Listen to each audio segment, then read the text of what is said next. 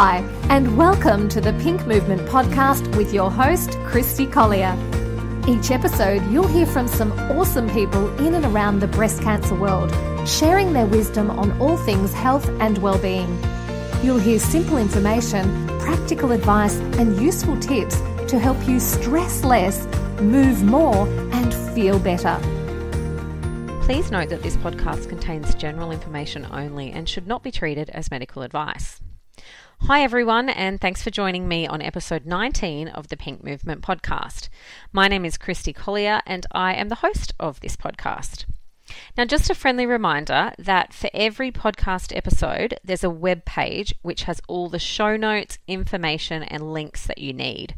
So just in case you missed something when you're listening, or you just want to go back and find out some info on a particular topic, head on over to thepinkmovement.com.au and check them out.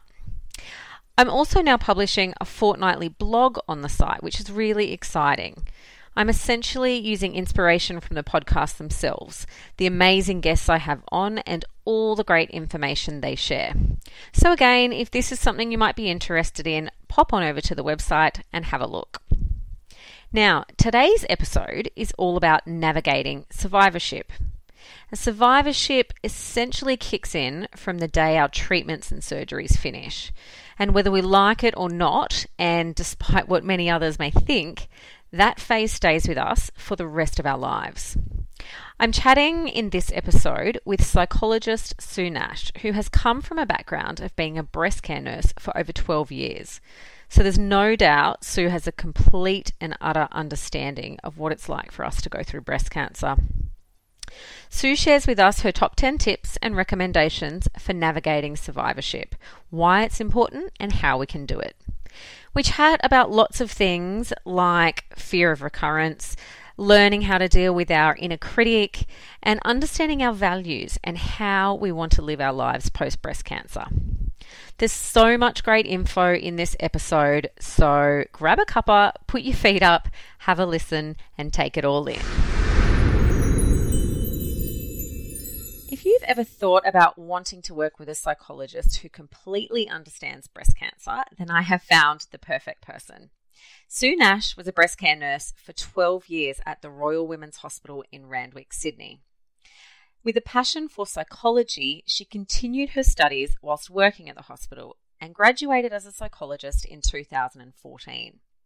Understandably, Sue has a special interest in working with those following a cancer diagnosis, dealing with the effects of treatments and surgeries, and then the survivorship phase.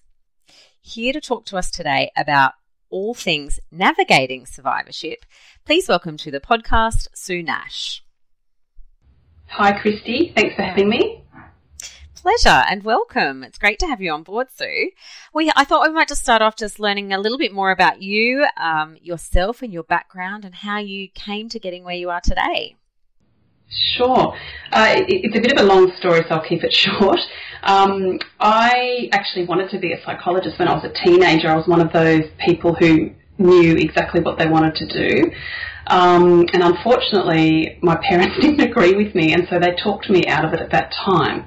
However, I became a nurse, which was fantastic as well, but I ended up working in the community as a nurse in Melbourne, and I discovered during that role that there were a lot of women who basically got sent home from hospital following a mastectomy with virtually no support.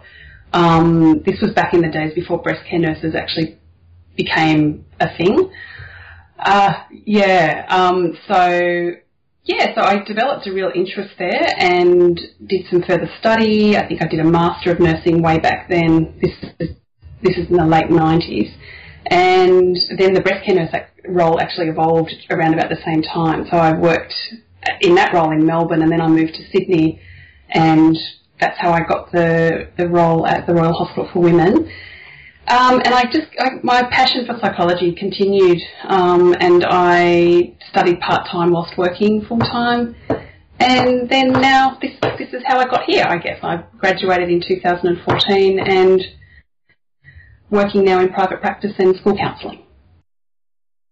Fantastic. And obviously, psychology is obviously something you're very passionate about by the sounds of it. Yeah, look, I feel like I guess it's good to work in an area that you love, and I always knew I wanted to work with people. I just didn't know exactly how my career would go and what it would involve, and that's pretty much what I did. In the breast cancer role, I worked mostly one-on-one with women, and was exactly what I wanted. However, I did, I had a desire to continue that passion with psychology. And how did you obviously enjoyed working in that role as a breast care nurse? I did a podcast a few episodes ago with one of the McGrath breast care nurses, and obviously I've had experience. You and I have crossed paths before, and I've worked with your colleague, the breast care nurse Jill, and it's just it's a tough job, but clearly very rewarding job as well. Yeah, look, obviously it's a tough job, and there's lots of emotional stuff that goes with it, obviously with patients, but as well as, personally you feel a lot of it. You can't help that. But I guess I also always viewed it as a real privilege. It was an absolute privilege to sit beside women as they were diagnosed and when they were going through what they were going through, which, as is very up and down and can be quite traumatic.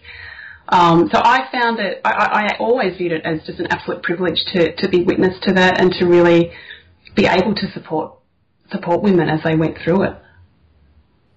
Yeah, it's an interesting way to frame it, isn't it? That you feel privileged to do that. I'm sure many of the women that you helped felt privileged to have you helping them. So it's definitely a two-way street in that space. And obviously that background and experience as a breast care nurse has given you such insight into that area leading into your practice in psychology as well, to work with those types of people. Oh, absolutely. And that's a big reason why, although I've left that role now and now a psychologist, I've turned my attention again to supporting those women, because I feel that's where I have a lot of skill and experience, and why would I turn away from that? So I'm bringing it all together now, which feels amazing. I'm really happy to do that. Brilliant. And obviously today we're going to talk about the topic of navigating survivorship. So I know, I've done a lot of podcasts about getting through treatment and dealing with treatment and those types of things. So this is a really interesting one, which is really we're talking about what would you describe as the survivorship phase, I suppose, to start with for our listeners? I don't know. I guess it's from the day treatment finishes and beyond. The phase probably never ends. Because I think once someone has been diagnosed, and you would be able to answer this better than I could, it's something that is always there, that has happened. So it like every other experience in life, it sort of moves towards shaping you in a different way in how your life is there and then. And, people have a variety of responses to that phase as well. And I guess that's part of what we'll be talking about.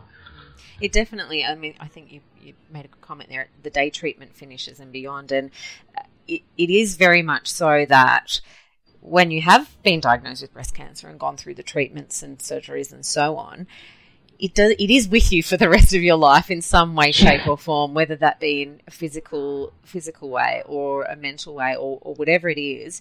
I think I sort of say one of my things where, whether I like it or not, it's always going to be part of my life now. So yeah. You have to accept that in some way, shape or form and do what you can with that. With everybody's different. But that navigating survivorship is so important, because it doesn't matter if you're 1 year post-breast cancer or 20 years post-breast cancer. We're all at some phase where, though everybody who's in that area has had a breast cancer diagnosis, and we do have to navigate survivorship pretty much every day now for the rest of our lives. So absolutely true, and that's why I think it's not a forgotten topic. There's quite a lot of research on survivorship, but it's putting that support and those resources into action is actually quite hard, and for people to find those resources or to know how to deal with those emotions that come up in survivorship, that's where I think there's a bit of a gap.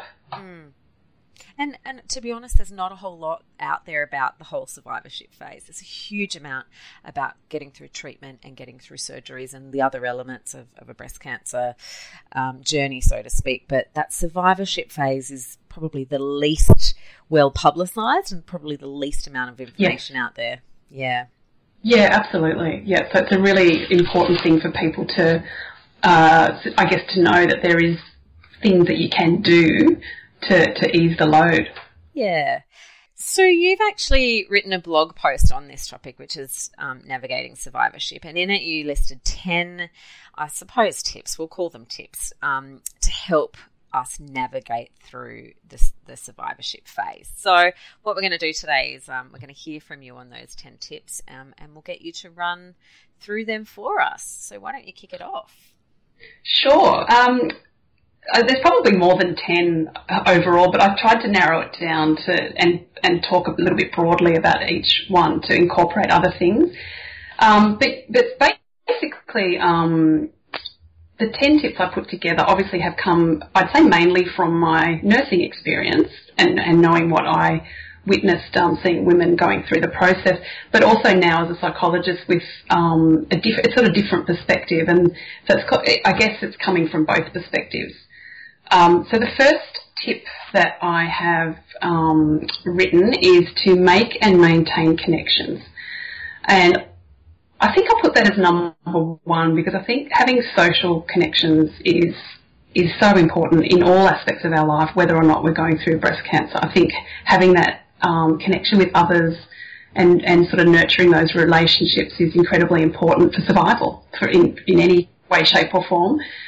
So in my tip, I've talked a little bit about, maintaining connections with family and friends, and, participating in community or social groups.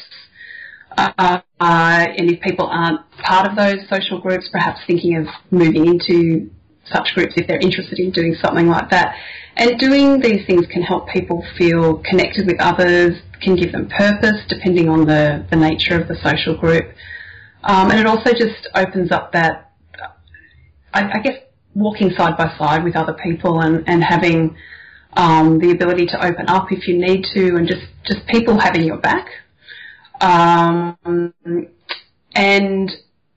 obviously one of a really good group to be part of is if you've had breast cancer and you're in that survivorship phase, is being in contact with other survivors.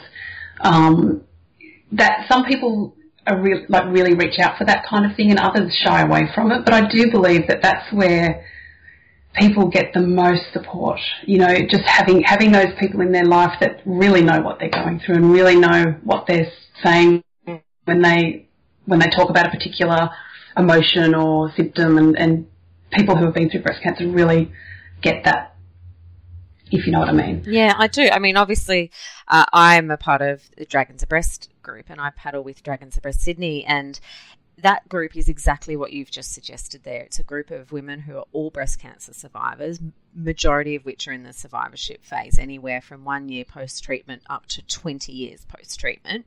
And there is something to be said for being in it, and it's a face-to-face group every week, in a group of women that completely understand what you've been through. Mm. We all share a connection, almost, we say unfortunately, but fortunately, because we share a connection with these amazing women. And I see these women as such a huge part of my life now, and I feel very fortunate to be part of this group. And that, that sounds a bit strange, but I completely understand that, because sometimes we go to, we paddle on Saturday mornings and we go to breakfast after, and sometimes we'll talk about breast cancer for the whole morning and then we won't speak about it for 3 months. But when we do speak about it, everybody has a real understanding and empathy for it. And it is a very unique environment, but I can understand why you would say that.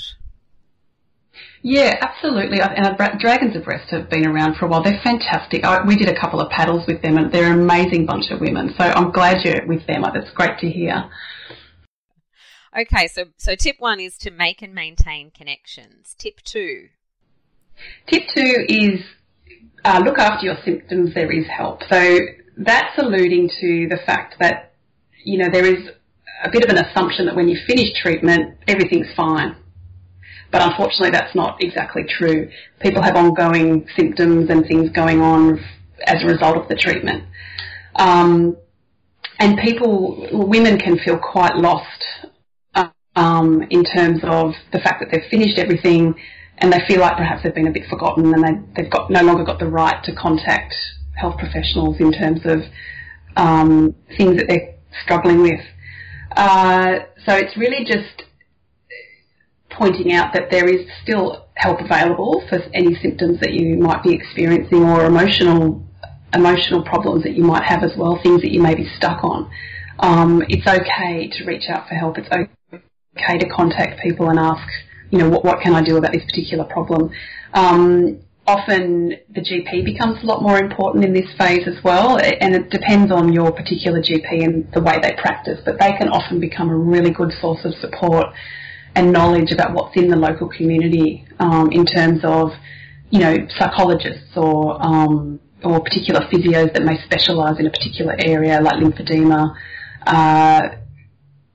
And also, just being connected, you can connect up with all the council type resources like Breast Cancer Network and Cancer Council, so they often have information on survivorship as well. But it's really just reminding people that you still have the right to receive help for any kind of symptoms that you have. Yeah, it's interesting. We popped a post on Facebook a little while ago about breast cancer related fatigue, and I had a lot of ladies comment on that, noting that it lingers for many years, and for some it might be there forever, and it's very hard for someone who's not been through breast cancer to perhaps understand that there is ongoing perhaps fatigue, or there is ongoing physical pain from surgery or sites, or lymphedema. Of course, there's ongoing emotional issues or things that you need to deal with always that will go on through your life. So I do like that tip, in that just because you're finished and you might again be 1, 5, 10 years down the track, you still need to look after yourself, and if there are symptoms, make sure that you get help. Absolutely. Okay, tip 3. Tip 3 is avoid viewing problems as impossible. So I guess what I'm talking about there is, it's mindset and acceptance. Yes, so it's basically looking at what do you have control over in terms of what has happened to you. So sometimes stressful things happen and bad things happen to people, and part of those problems we don't have control over. Some of them we do. So the tip is really about looking at things from a different perspective, and rather than looking at it as something that you can't possibly do anything about, it's looking at it from, I guess, fresh eyes, and looking at what you can actually do, what can you problem solve, how can you control the stress relating to that problem. Sometimes stress is trying to tell you something. Can I do something? Can I contact somebody? Can I perhaps put some steps into place that will help me resolve certain aspects of this problem? And then learning to be a little bit more accepting, not liking, but accepting of things that have happened, and being able to move on from those, or just viewing them from a little bit of a different perspective in terms of, I guess taking the emotional element of what you're looking at. So you're looking at the problem from the perspective of something that happened, what can I do about it, and you make steps to do that, and then the other aspect is you accept what's happened. And it does sit there and you live with it, but rather than looking at it from an angry or a really stressed perspective, it's accepting that there is stress and there is anger, and just turning your attention gently to things that make your life meaningful. Okay, I really like that notion of accepting, because especially, following a breast cancer diagnosis, as you say, some things are in your control. There are a lot of things out of your control. So that, being accepting, which is obviously easier said than done. But also I like your suggestion about really being a problem solver. So if something is an issue and you can take steps to fix it or just improve it, then instead of focusing on the problem, try and find some solutions, things that can work towards improving that for you. That's where you may be able to get help from a psychologist. So you can get help in building your skills in problem solving.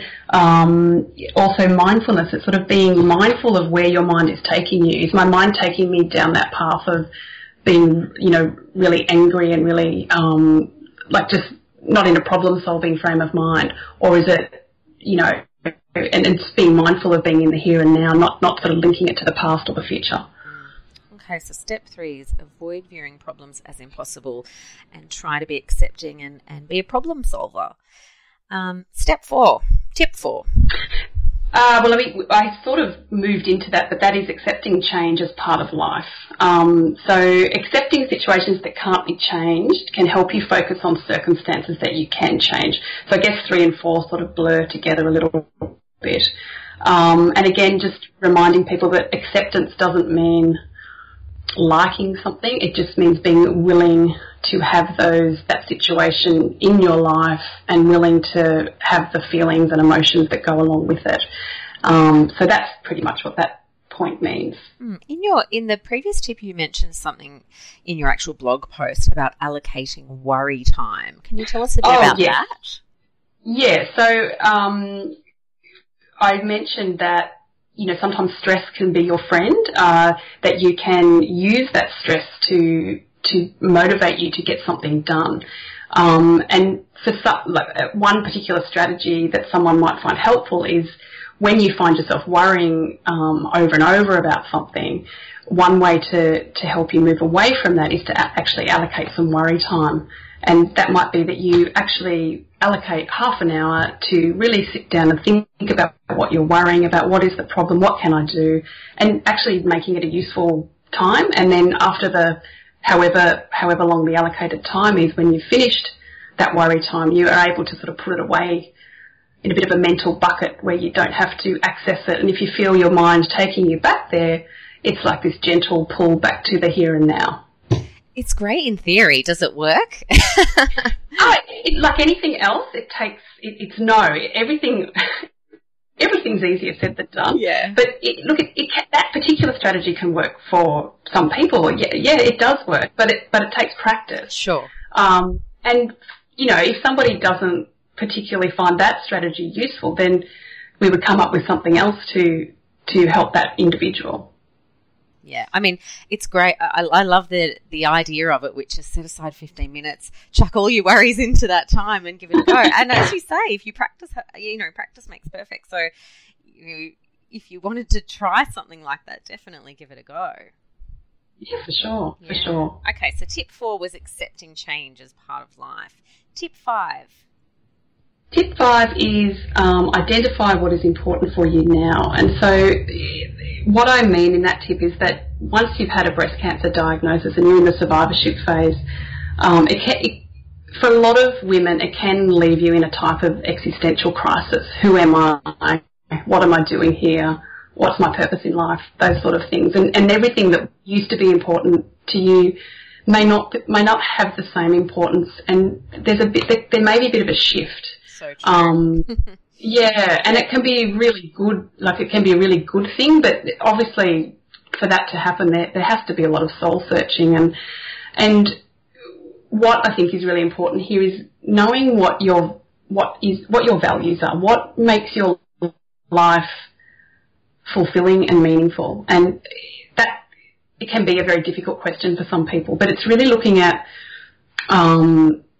what kind of things, and it's not like goals, it's not like I want to earn $100,000 a year. It's more about if you value work, you have to have a job that you love, that kind of thing, or you want to work these hours.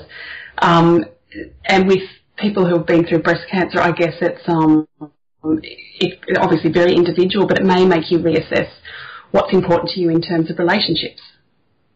It might make you review what's important for you in a work situation, because you may not be able to do the same job in the same capacity as you were doing prior to your diagnosis. And as you said before, if you've got fatigue issues, that can really affect your income and your ability to work whatever hours you want to work. So it's really talking about what are your values, because if you know what's important to you in life, then that really helps to guide you every day. Every day what you do, is this taking me towards my values? Why am I doing this? And that can just help make every single day meaningful, because it means you're living your life according to this life compass that's incredibly important to you as an individual. And so I guess my point there is that sometimes your values might shift slightly. They probably still have the same values, but it might be that a particular facet to that value is a little bit more important to you now, considering what you've been through. It definitely makes you reassess everything following a breast cancer diagnosis, and you speak about your values and your purpose in life and what's important to you. Or, almost everybody I've spoken to that's been through breast cancer goes through that at some point in life, because very few times in your life are you faced with, to put it in a harsh way, your own mortality. It's the first time for a lot of us we would have ever had to think about anything like that. So you're forced to think about my values and what's important to me in my life. And most people do make some changes in what, as we say, everybody is individual. But yeah, it's a really good point, Sue, and certainly something that a lot of women experience and go through. Yeah, absolutely. And it can also help you just develop goals and achievable goals and plans, I guess, in terms of where you want to go and what you want to do. And again, that problem solving comes in as well. So yeah, I do think that's a really important point for sure. So tip 5 is identify what's important for you now. Tip 6. Tip 6 is a bit of an extension on tip 5, and that is that you live your values every day. So my point here is that you don't have to wait until all your pain or difficult experiences are gone before you start living a rich and meaningful life. So I think it's really important to know that you don't have to have one or the other. You don't have to wait to actually find out or really delve into what your values are and what you want your life to be like. You can do it even whilst you're in the midst of a crisis, for example. So the example I've given, it might be that you value good health. That might be a very common one in the survivorship phase. And so I make the point here of, rather than wanting to lose 10 kilograms, so I must diet and lose 10 kilograms. That's a bit of a harsh rule that we place on ourselves, and then that just leads to disappointment and frustration that you can't get there very easily, especially with often some of the drugs post-cancer treatment people can be on. It's very difficult to lose weight sometimes.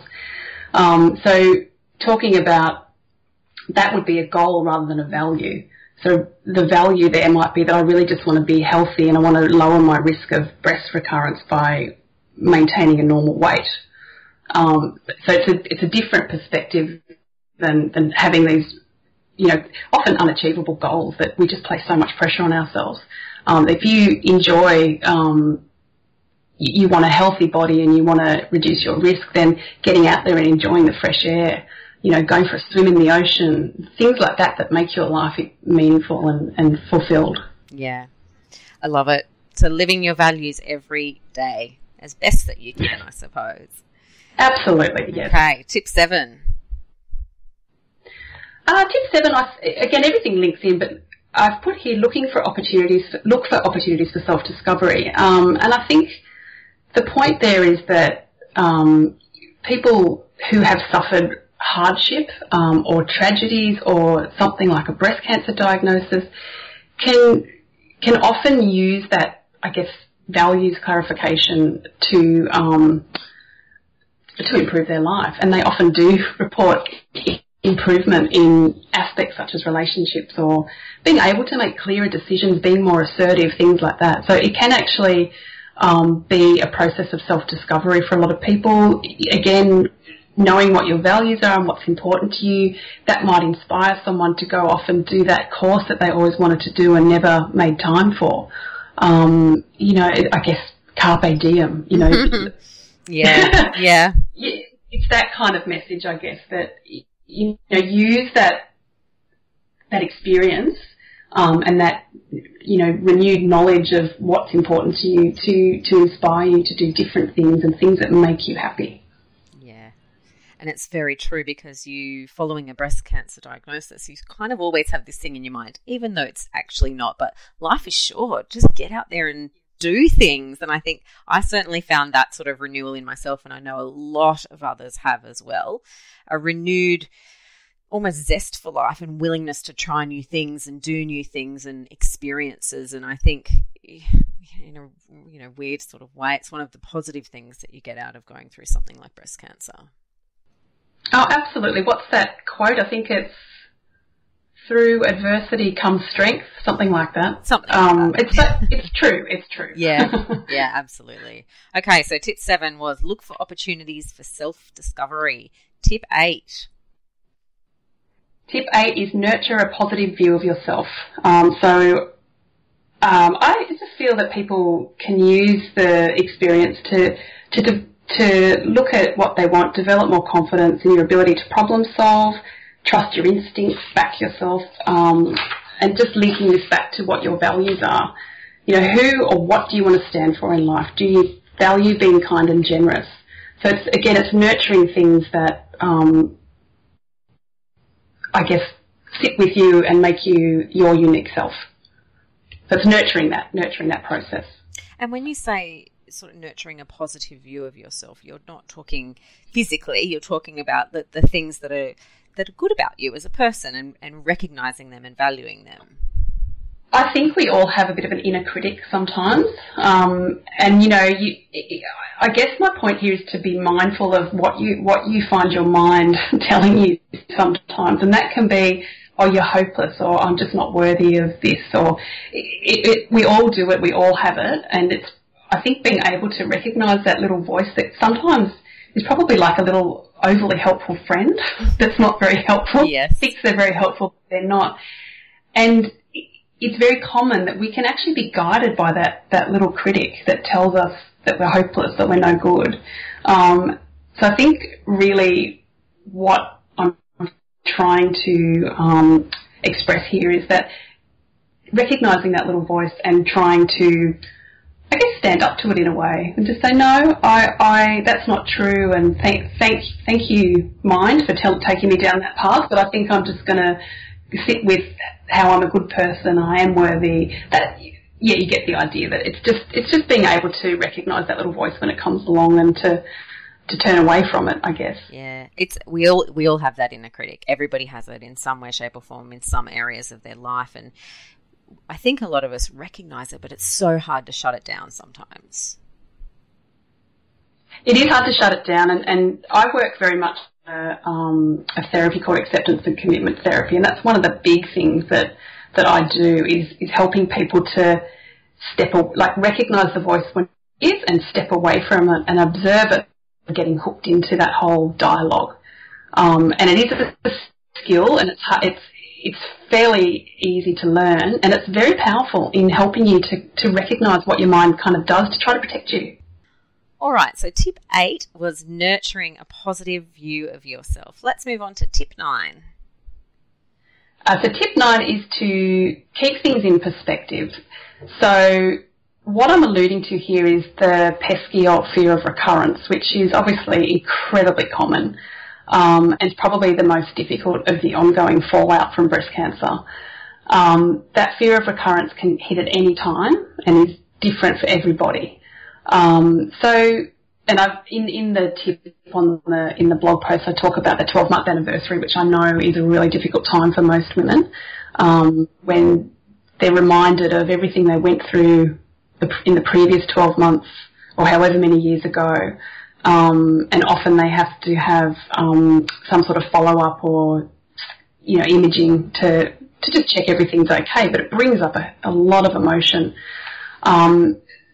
For some women, that fear of recurrence is really heightened, and not necessarily related to their risk. It's got to do with just however an individual is moving through the survivorship phase.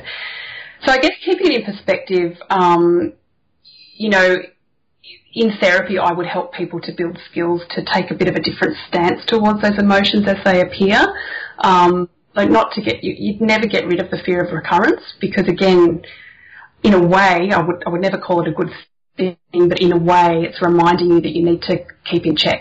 You need to go and get checked up. So, I wouldn't call it exactly your friend, because it can be quite difficult to move through. But yeah, I think it's putting it into perspective, and if you are really struggling with that, that's something that there is help available in terms of what skills you can build to cope better with those painful thoughts and emotions that come with it. But it's keeping it in perspective, and for some people that's easier said than done. And they're the people who may actually need further assistance in trying to deal with the fear of recurrence. So tip 9 was keep things in perspective as best that you possibly can. Tip 10. Tip 10 is to be self-compassionate. So what I mean here is that we can often be quite judgmental with ourselves about how we respond to things. And so it's really being kind to ourselves in terms of, what as individuals we have been through. So for women who have been through breast cancer, it's being very understanding that it's okay. It's not pleasant, but it's okay and understandable to have painful feelings, thoughts, emotions and memories. As much as you'd like to fight them and get rid of them, sometimes they just appear, they come up out of the blue, something might trigger it. And rather than getting really angry that you're still feeling like this, it's much easier to, again, easier said than done, but a better strategy is to be accepting of those thoughts and feelings do come up occasionally, but also to be very kind to yourself and self-compassionate about what you have been through, and that, yes, the painful feelings and emotions are a testament to how much you value your life. So I guess, my point is just to be very kind to yourself about the way you feel and things that happen and emotions that pop up for people, which can be quite painful. So don't give yourself a hard time when that happens. Absolutely, exactly. Okay. All right, well, I'll just do a quick summary of the 10 tips that we talked about here today, Sue. So tip 1 was make and maintain connections. Tip 2 was look after your symptoms, because there is help no matter where you are in your survivorship phase. Tip 3 is avoid viewing problems as impossible and look at ways to solve them if you can. Tip 4 is accepting change as a part of your life. Tip 5 is identifying what's important for you right now, which is looking at those values. And tip 6 is then live your values every day. Tip 7 was look for opportunities for self-discovery. Tip 8 was nurture a positive view of yourself. Tip 9 was keep things in perspective. And then tip 10 was be self-compassionate. So lots of tips and advice there for all of those listeners who are currently in the survivorship phase. But I suppose with a lot of that we spoke about today, Sue, like we sort of mentioned a couple of times, a lot of it is easier said than done. So if anybody listening would like to work with you in particular, where could they get in contact with you? Okay, so I have a website, which is basically www.outlookpsychology.com. Phone or email, I've got a Facebook page, so either any of those avenues to contact me is absolutely fine. Fantastic. And you are doing some work via video link now as well, Sue? Yes, I've just started. That's an exciting addition to my practice because it just allows a lot more flexibility. So I use a secure video platform. It's a company called CoView. So it's designed specifically for allied health practitioners. So It's very secure. It's all based in Australia, so it's really safe, and it's just a really it's a really easy feature actually, and it just allows flexibility for people who maybe can't come during office hours,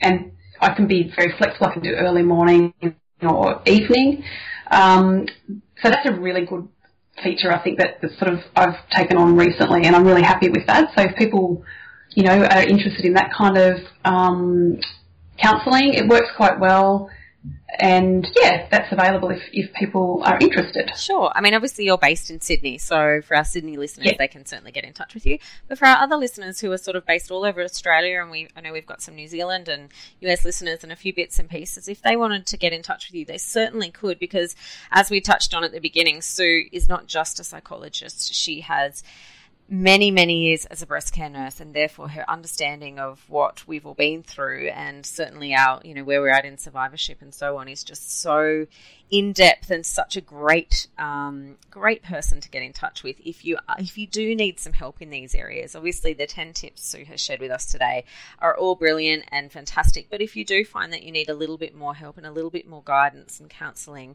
and support, then definitely get in touch with Sue. She'd be a wonderful person for you to work with.